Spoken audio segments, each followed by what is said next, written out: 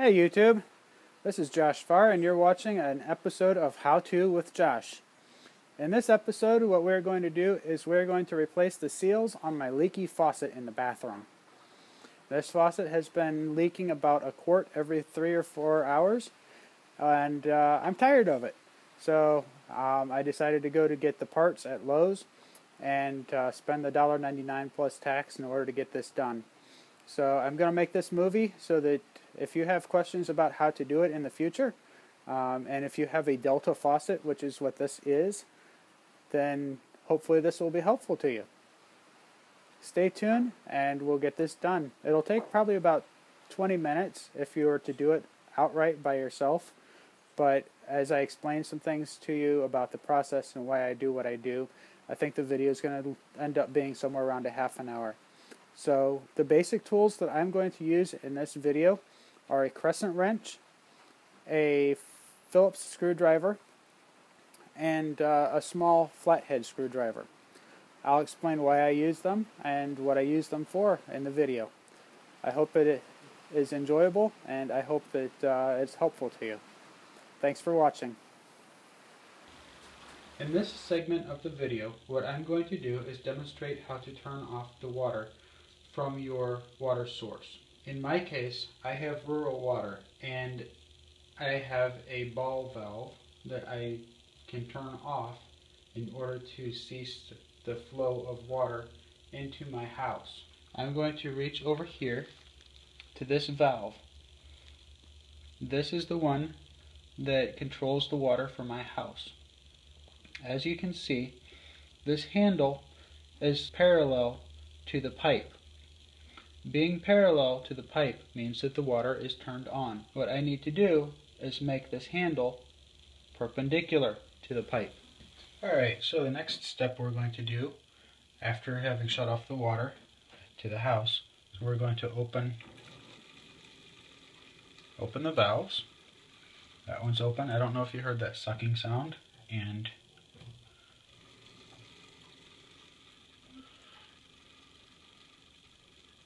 we've opened this one as well. So the reason we did that is because we don't want the water that was pressurized at some point in this, we don't want that water to squirt out and make a mess. Okay, so the third thing we're supposed to do after we get the water turned off to the house and we get the pressure relieved from the supply line is we close the drain. Pull the knob up and it should take the drain down. Make sure that it's down.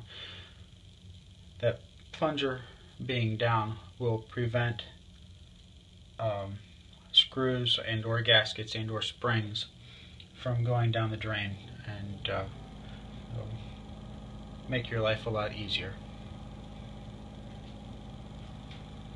So the next thing we're going to do is we're going to take this cap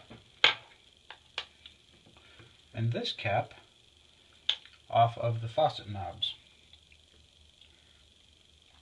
So inside each of these knobs there is a Phillips head screw that holds the knob to the stem. So what I'm going to do is I'm going to take my Phillips head screwdriver and I'm going to loosen the screw so that the knob will come off the valve stem. So let's get this where the camera can see it. Okay, so that's the knob. You can see the Phillips head screw in there. So I'm going to set that off to the side. And we will repeat the process.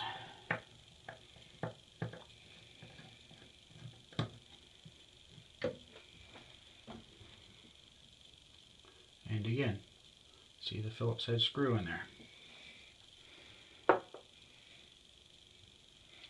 So the next thing I'm going to do is I'm going to take my crescent wrench and I'm going to adjust it to the proper size.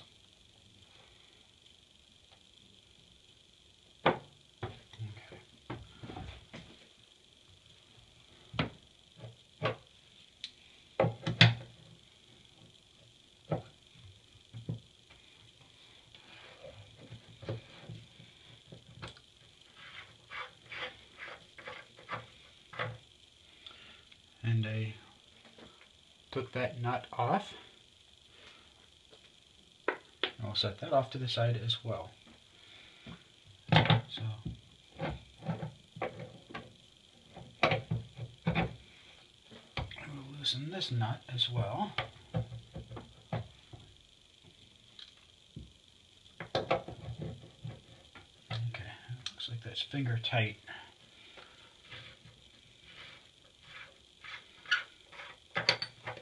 Okay. Okay, so in order to get the valve stems out, what I'm going to do is I'm going to take the knob and I'm going to place that back on the stem. So I'm going to refasten the screw, and then I'm going to hold this and pull up. Okay? So as you can see, that pulled the stem out as well. That saved me having to fight with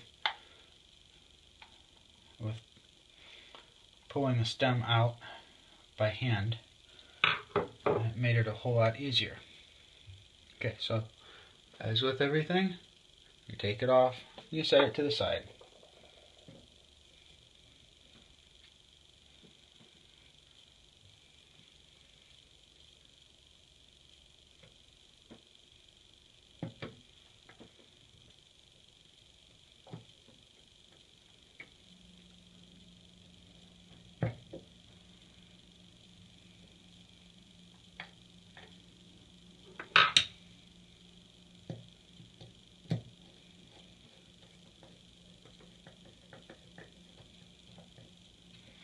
Okay, so we fastened that screw, and we will gently pull this up, and you can see that other valve stem came out as well. And we'll take our Phillips head,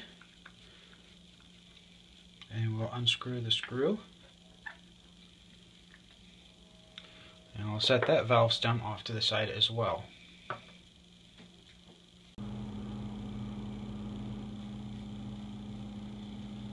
Alright, so now that we have the valve stems out, we're going to get the gaskets out that are causing the problem.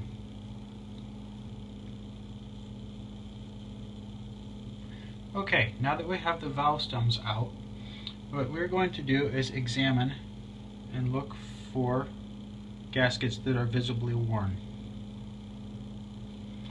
Alright. So this gasket here looks like it's still seated okay.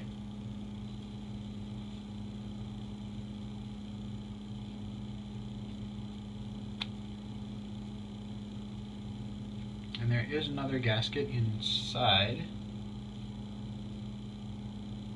I don't know if you'll be able to see that very well, but there is one. And at least by the feel, it feels like it's snug still. So I may replace both of these gaskets.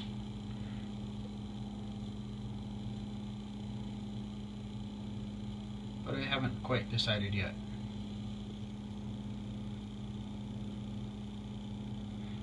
Okay. There are some gaskets and some springs inside each of these holes. In order to retrieve those, what I'm going to attempt is to slide my screwdriver in and then pull back out. Alright, so this seal and this spring, I believe, are the culprits. I believe this is what is preventing the water from turning off totally.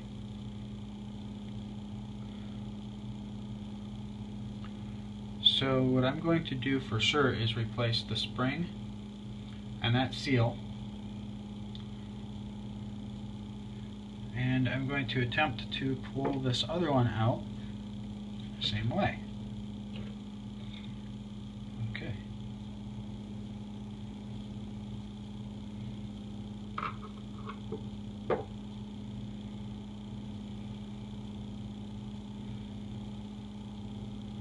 So again, seal and the spring. So I know I want to replace those. And I think that's where I'm going to leave it, is replacing those for right now. The rest of the valves, at least the rest of the components, still feel very snug. And I am willing to take a chance that that's all that needs to be replaced. So I went to Lowe's tonight on my way home, and I picked up this set of seals and springs for my Delta faucet. These are not Delta made, but they're compatible. And so I'm going to open these, and I'll show you them close up. Alright, so here are the contents of that kit. These 4 items go for one particular model of faucet, and these 4 items go for a different selection of models for the faucet. So we're going to set these aside because they will not be used, and I will use these.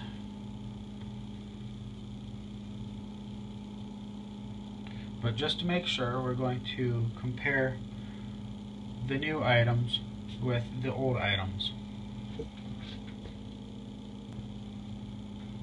Alright, so this is a set of the old items.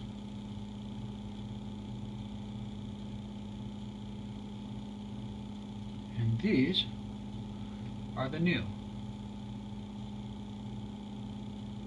Now this spring looks like it's extended a little bit further. It hasn't been as compressed as what the old spring is.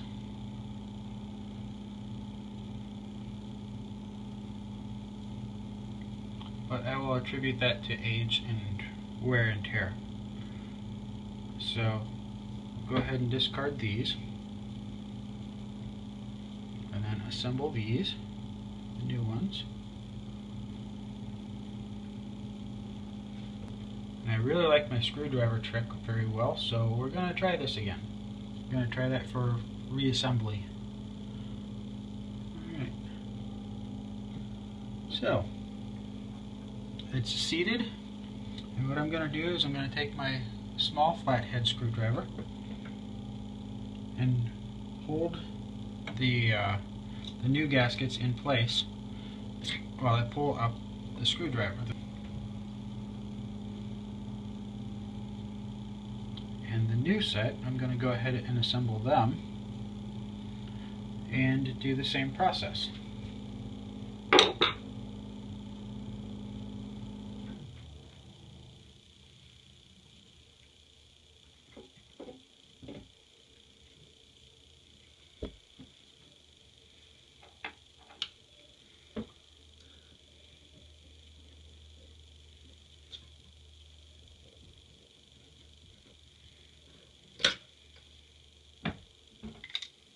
Now you'll want to make sure that these gaskets and the springs are seated properly.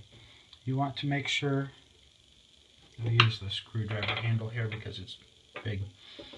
You want to make sure that they're in properly as opposed to on their edge and being pushed in a way that they shouldn't be.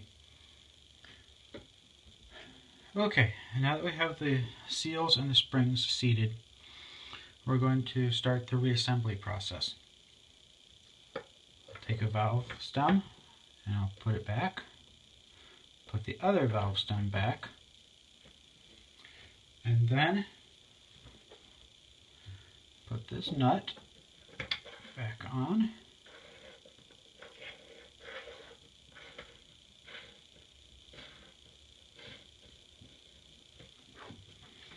Put this one on. And tighten them down.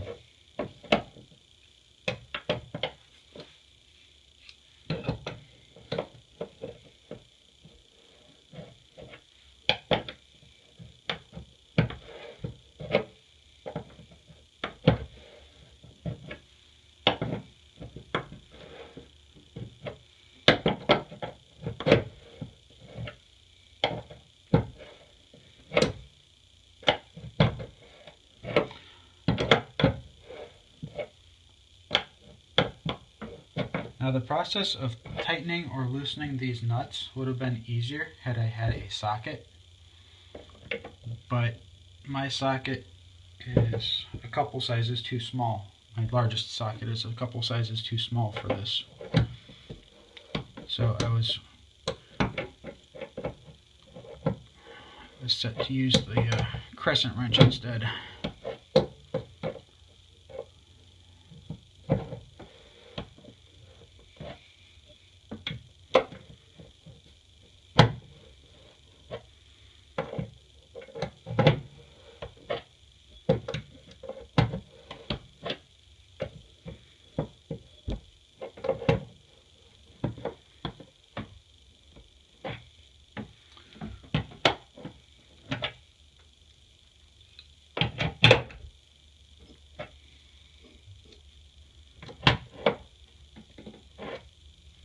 Okay, so now that we have the valve stems tightened back in, I'm going to go ahead and put the knobs back on the faucet.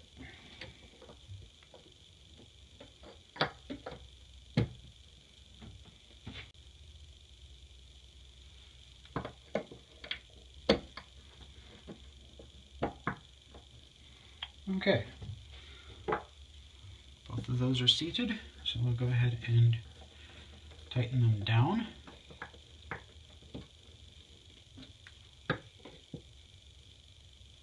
Make sure when you tighten this stuff down, you just tighten it snug, especially with these knobs. Alright. Knobs turn. Put these caps back on.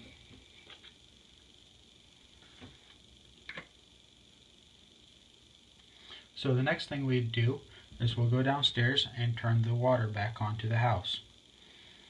And after we get done turning the water on downstairs, we'll come back up here and check to see if the faucet still drips. Now that the repair to the faucet is complete, we need to test to see if there is still a leak. What we're going to do now is we're going to turn the water supply back on to the house. Just as we did to turn the water supply off, we are going to rotate the handle on the ball valve. As you can see, it is perpendicular with the line at the moment. That means that the water supply is turned off. I'm going to turn this to where the handle is parallel with the pipe. That means the water can flow through that Alright, now that the water is turned on, what we're going to do is we'll open the drain and we will turn the water on. We'll start with the hot water. We'll turn it off.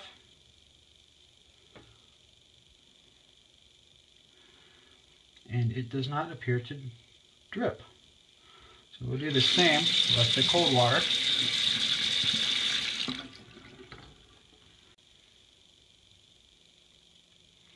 And that does not appear to drip either. So I'm going to call this fixed. And in order to test it though for sure, what I'm going to do is place a high-tech 1-quart Chinese food soup container underneath this. And we'll see if this collects any drips overnight.